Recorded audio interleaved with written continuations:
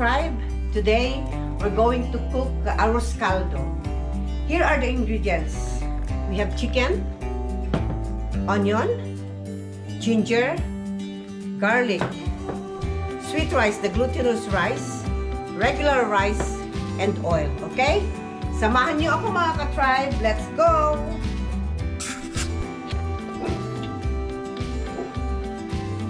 Okay, now we're going to put oil.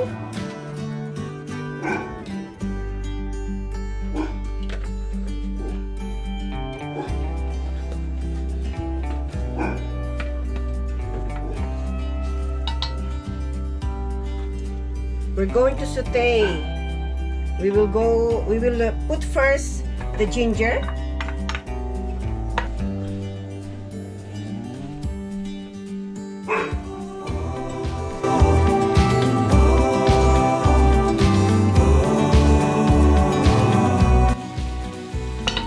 And we're going to put the garlic.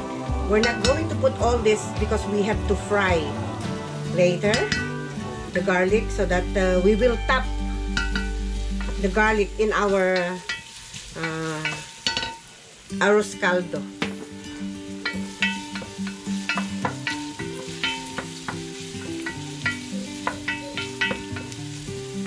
The aroma of the garlic is good.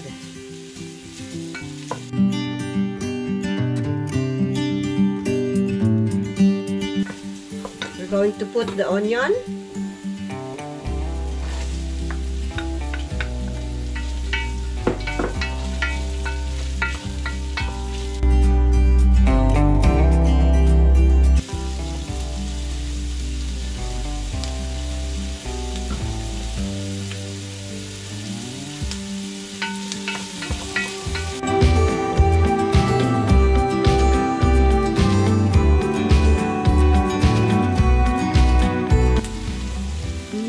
Smell the aroma of garlic, ginger, and onion is very good.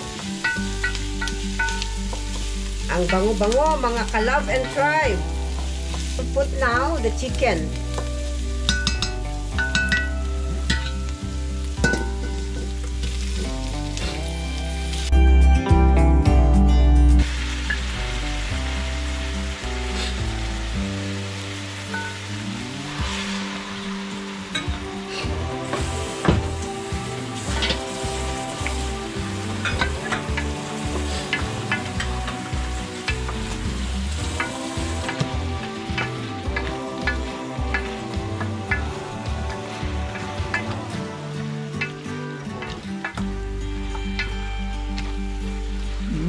Mukhang napakabango.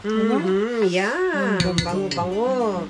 Dahil sa luya, bawang, at yung sibuyas. Then, we will put salt para yung chicken natin ay maglasa.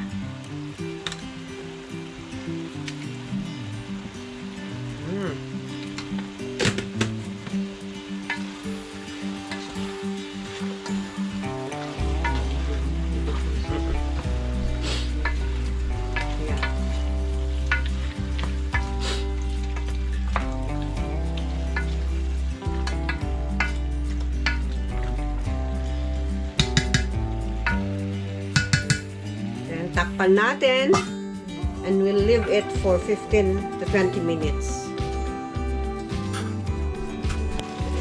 Now, pwede na nating ilagay yung ating malagkit at bigas.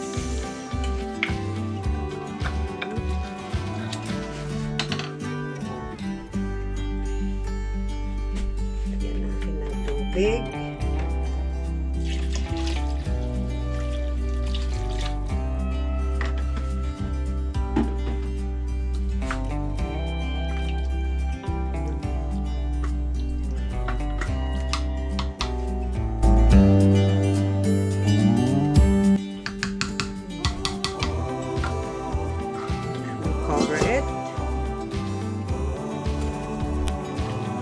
Okay, now it's already cooked. So we have to fry garlic. Let's set aside this one. Okay, now let's see. Okay, it's cooked already.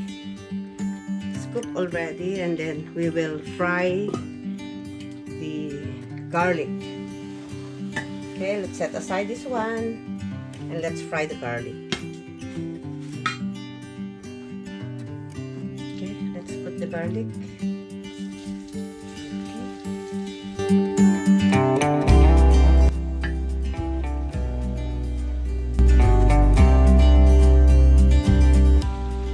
It's cooked now, the garlic. So we have to take out from the oil. Okay, mga kalab and tribe, see, kung may itinanim, may aanihin. So, ngayon, kukuha ako ng green onion para sa aming. Nasa loob ng bahay ito, mga kalab and tribe, dahil malamig na rito at pinasok namin. So, ito, iniilawan namin para lumago pa rin sila ng maayos. Ito, tignan nyo mga kalab and tribe.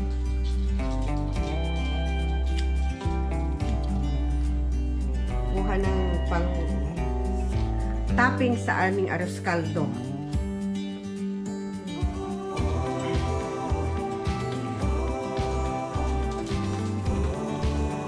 Look at our Joji. Joji.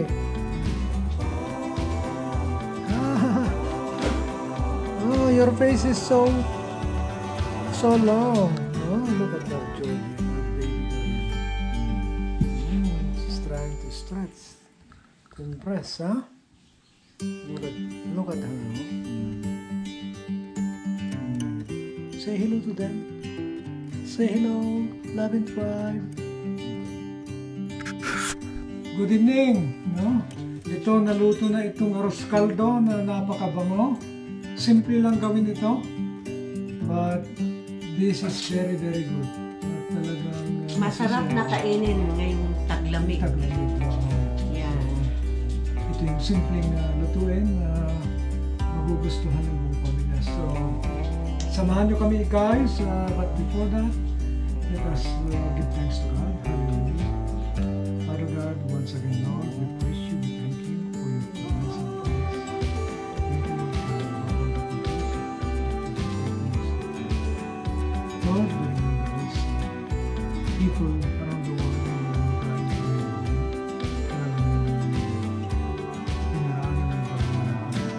The provider himself. And Father God, also we would like to thank you for this food that we have prepared. Bless and thank you for this food.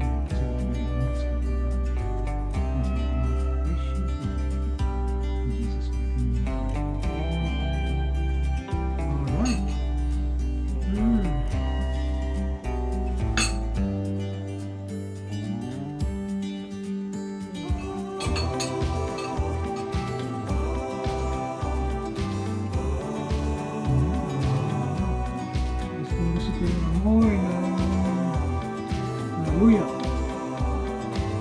Mahilig ako sa luya.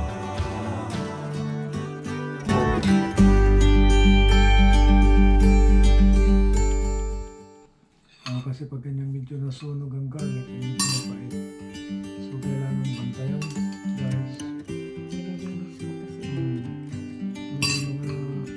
Dito kasi ngayon, alam ba niyo na dito sa Canada, ang Halloween ay very, very popular.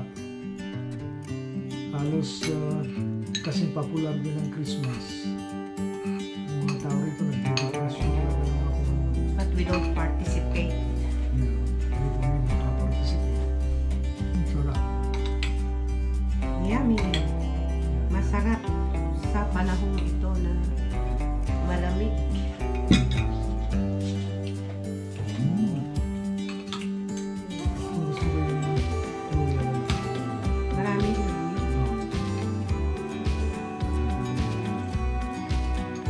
Kasi ang luya naman ang gusto talaga sa nagpapabango sa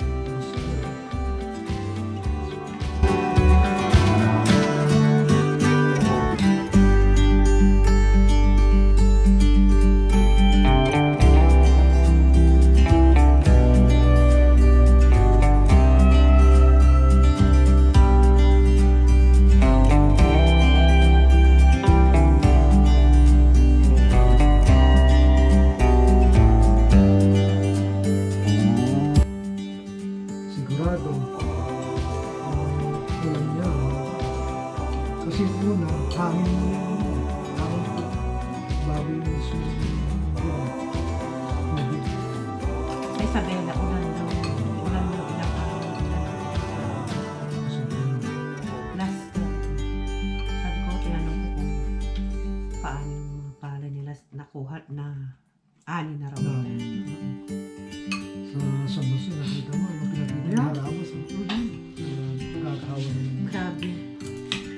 Yung kanilang palay, nakadapa na.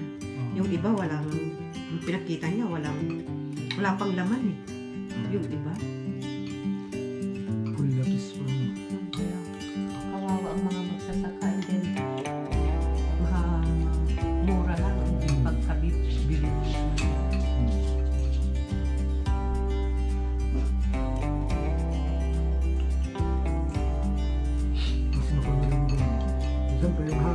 Mga kalab and tribe, talagang masarap yung niluto namin.